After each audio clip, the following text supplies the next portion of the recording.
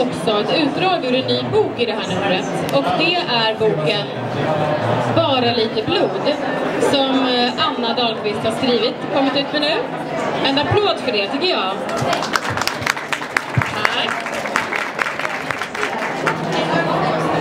Och den här boken, det är en reportagebok som du har rest i 5 länder kanske, något sånt, för att samla in material till. Och den handlar helt enkelt om om menstruation utifrån ett globalt perspektiv. Så jag ska prata lite med dig om den här boken. Vem riktar sig boken till? Vad har du för målgrupp? Den riktar sig till alla. Den är skriven så att alla ska kunna tillägna sig det. Och jag tycker att alla har erfarenhet antingen av att själva menstruera eller av att känna någon i sin närhet som har mens. Så att det här är någonting som berör var och en. Det här är en allmängiltig bok. I boken så pratar du om att mens har en skamstämpel. Vad innebär det? Ja, det är någonting som är ganska uppenbart och tycks se likadant ut var man än befinner sig i världen. Mens är behäftat med skam. Det finns en föreställning om att det ska hållas hemligt. Det ska döljas. Allt som har med mens att göra ska döljas. Mensskydd, fläckar blod efter sig. Och det skiljer sig inte åt. Utan det kan vara liksom individuella skillnader såklart. Genans eller jättemycket skam. Men överallt så finns den här skammen.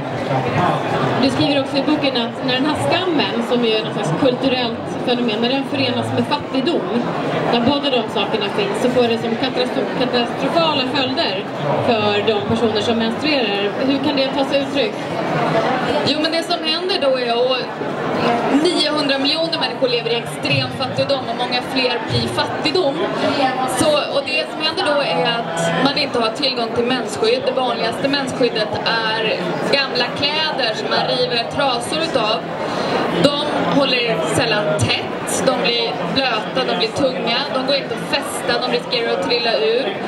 Ofta så finns det inte vatten på toaletter, om det nu ens finns toaletter i skolan, på arbetsplatser eller i offentliga miljöer. Det finns ingenstans att kasta eller tvätta mensskydden. Och allt det här leder till att flickor inte kan gå i skolan till exempel. I Uganda och Kenya så är 50% av de som har mens stannar hemma när de har mens. Varje månad, år efter år. I delar av Indien så är det 70%. I Nepal är det 30%.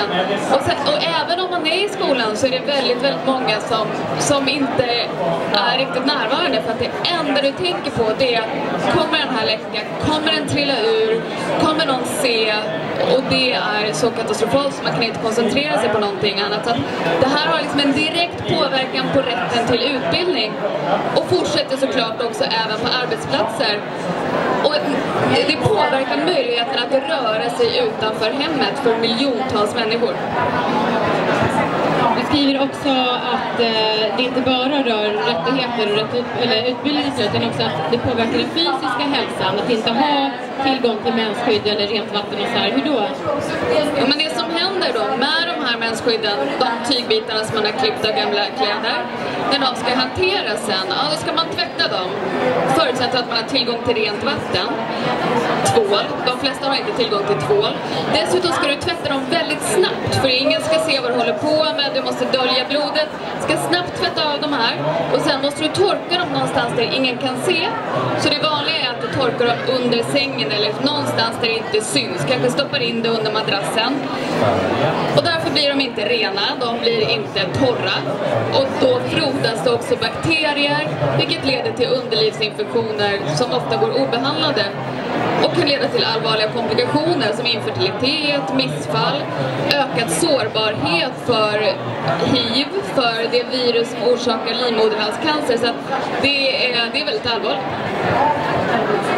Men på de senaste 10 åren eller någonting sånt så har det liksom formats ändå en slags global mensrörelse. Det börjar pratas om mens som en rättighetsfråga. Det hålls konferenser internationellt och det har säkert lyfts i FN på något sätt kanske. Kan du beskriva den? Hur ser den rörelsen ut och vad har man för krav? Liksom?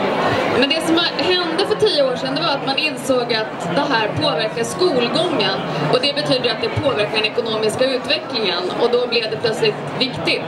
Vilket ju också man kan fundera fundera på. Det blev viktigt när man insåg att det påverkade andra, inte bara de som har mens utan även andra människor. Och då började man lyfta det här inom fattigdomsbekämpningen och frivilliga organisationer, aktivister, människor, FN-organ och till viss del politiker och forskare började titta på den här frågan. Och FN för ett par år sedan så kom de med ett uttalande där de slog fast att stigma kring mens och brist på förutsättningar att hantera mens faktiskt är ett hinder i jämställdhetskampen och leder till brott mot de mänskliga rättigheterna. Och det var ju ganska revolutionerande. Så att det är mycket som händer och det är mycket som sker inom utbildningssektorn men också inom vatten och sanitet. Men samtidigt så är det så här att när FN nu skulle formulera sina globala hållbarhetsmål, då försökte mensaktörer få in ordet menstruation, vilket inte gick. För det är ett för känsligt ord att använda. Känn på den, menstruation är för känsligt ord att använda. Ja. Istället så blev det kvinnors och flickors särskilda behov inom hygien och sanitet. Men, och det är ju jävligt kan man säga. Men så kan man kan ju ändå applicera det även i en kontext som Sverige. Att säga mens eller att prata om menstruation, det kan ju vara jätteladdat och jättekänsligt. Det gör man ju kanske inte med vem som helst eller i vilket läge som helst. Så vad har liksom, det har kommit också lite mer fokus på mens de senaste åren i Sverige. Liv Strömquist gav ut ett seriealbum som höll ett sommarprat som handlade om mens och det finns olika böcker som har kommit. Men hur ser, vad ska man säga, problemen ut i ett land som Sverige där liksom många kanske säger så här, vadå, jag ska prata om mens för? Det är väl inget jobbigt, eller liksom inget farligt med det. Men vad finns det ändå för saker vi kan jobba med i Sverige? Det finns massa saker. Dels så har inte skett särskilt mycket inom mensskyddsinnovation. Mens har funnits så länge som helst, men vi har några få mensskydd. Det satsas inte på innovation inom mensskydd. Vi pratar inte så mycket om hållbarhet och miljöperspektivet på engångsprodukter. Vi skulle behöva satsa mycket mer på forskning kring PMS, PDS, mensvärk, mensrelaterade besvär och också se till så att det faktiskt finns vård för just de tillstånden.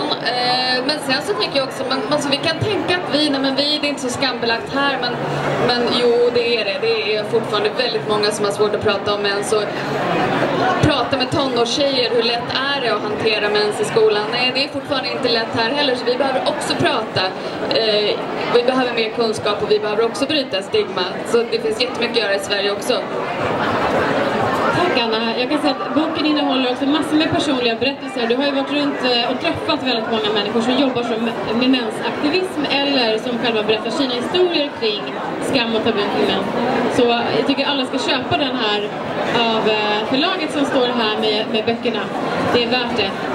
Och så med det vill vi bara säga att nu fortsätter vi vårt lilla release-mingel. Så man får jättegärna bara stanna kvar, ta lite dryck, ta tidningar.